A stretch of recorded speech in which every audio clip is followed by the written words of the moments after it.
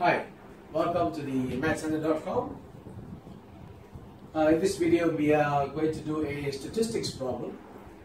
This problem appeared in the recent October-November 2015 exams.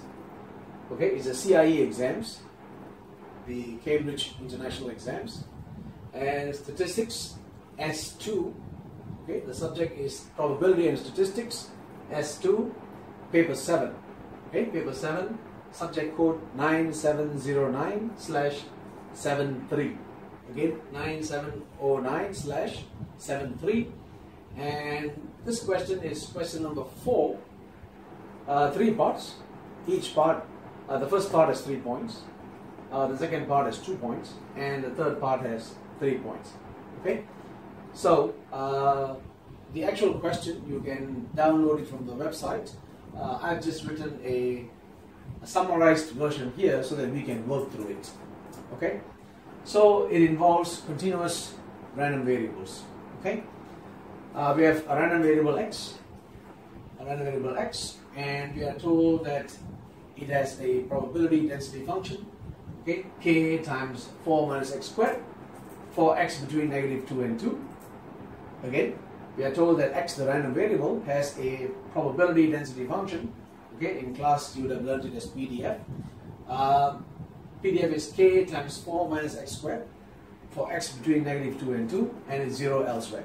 Okay, sometimes they use the word elsewhere, sometimes they use the word otherwise. Okay, good. What are we asked to do? By the way, this k here is a constant that's mentioned in the question, and you're asked to show that k is a certain value.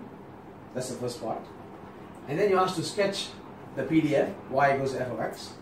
And then you're asked to write down the expected value of x. Okay, again, we're asked to sketch y equals f of x. And then you're asked to write down, please be careful about this, it's write down, so no working really. Okay, by looking at the density function, you should be able to write down the expected value of x. Okay, and finally you're asked to work out the probability. Okay, do some minor integration. That's basically what we need to do. Let's start slowly. Okay. The details of the integration, because this is basically a pretty easy problem involving integration. The integration part, I'll just breeze through it. I'll just tell you the main ideas. Okay. Okay. We're asked to find k. The main thing that you need to know here is, okay, when you have a PDF, a probability density function, okay, you would have learned this in class. -infinity to infinity, f of x dx must be equals to 1. The total area under the curve, or in other words, the total probability must be 1. So we normally write it in a textbook, or in my videos you would have seen from -infinity to infinity, f of x dx is 1. Now in this case it's not -infinity to infinity. In this case it is from -2 to 2, k 4 minus x squared dx equals to 1. Is that good? Okay. So this is my f of x dx equals to 1. Again, the idea behind this is total probability must be equals to 1. Therefore, the total area under the curve, which represents a PDF, must be equals to 1. So here our domain is from -2 to 2. Let's carry out some integrations. Let me take the k outside as a constant. Okay, so I have 4x minus x cubed over 3 to that's equals to 1. Okay. Again, 4, when you integrate you will get 4x. This I have x squared. So when you integrate this you have x cubed over 3. Basic integration. Okay. Now then you need to plug in the 2. So I have k 4 times 2. Let me do that here. 8 minus 8 over 3. Okay. 4 times 2 is 8. 2 cubed is 8. There you have it. Minus. Plug in -2 here, I'll have -8. Okay, and this is x cubed. Be careful, I have -2 cubed will be -8. Okay, so I'm going to have a minus -8, so I'm going to write this as again. Okay, so this is -2. When you plug this in here, you'll get -8. Okay, so you get -8 over 3 basically. Okay, but because there's a negative in front, I made it plus 8 over 3. Okay, so let me just finish this problem here, is equals to 1. Okay, so cleaning that up, maybe I'll write it here. What's inside my brackets? I have 8, and then I have a minus 8, and there's a minus here, so it's 16. Let me do that here. Okay, 8 plus 8 is 16. I have minus 8 over 3, minus plus 8 over 3 is minus 8 over 3, minus 8 over 3 is minus 16 over 3. And that's equals to 1. Don't forget the 1 though, yeah? It should be there. Okay, then let's clean this up. 16 times 3 is 48. 48 minus 16 is 32.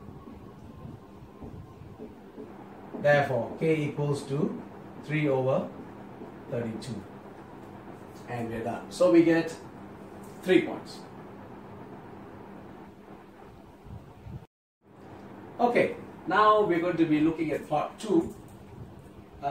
Pretty easy part. Yeah? We are asked to sketch this curve and we are asked to write down the expected value of x. So let me write down the curve here. Okay, I have f of x that's equals to k, we worked this out earlier, 3 over 32. And I have 4 minus x squared for x between 2 and negative 2. Okay, and it's 0 elsewhere. So I'm not going to write it. Okay, so we have to sketch it from our P1 base. Okay, this is simple quadratic curve. Okay, so let's do that. Okay, roughly, yeah. Okay, you can draw a better curve. I'm just going to give you an idea what to do. I have negative 2 to 2. Okay, when you plug in negative 2 here, it's 4, it's gone. So we're starting here.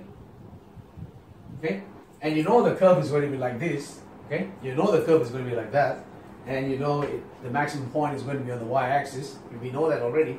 That's from basic quadratic curves. So at 2, at the value of x equals to 2, you plug in here 4 minus 4 is again. Okay, so when x is 0, okay, when x is 0, I have got 3 times 4 is 12 over 32. So it's somewhere here. So your curve will be something like this. Okay, this will be 12 over 32. So we asked to sketch the curve y equals f of x. So to be a bit more correct, you know, this is your x-axis and this is your y equals to f of x. And we're done. Okay. Now this is a symmetric curve. Okay. Remember the x value is raised from negative 2 to 2. You can see the symmetry. You asked to write down the expected value of x. The expected value of x is 0, and we are done. Okay, our last part here, we asked to find the probability that x is less than 1. Okay, we asked to find the probability x less than 1. So let's do that. Okay, so probability x less than 1 would be equals to, what is the lowest value of x? Negative 2, and we're going up to 1 f of x dx.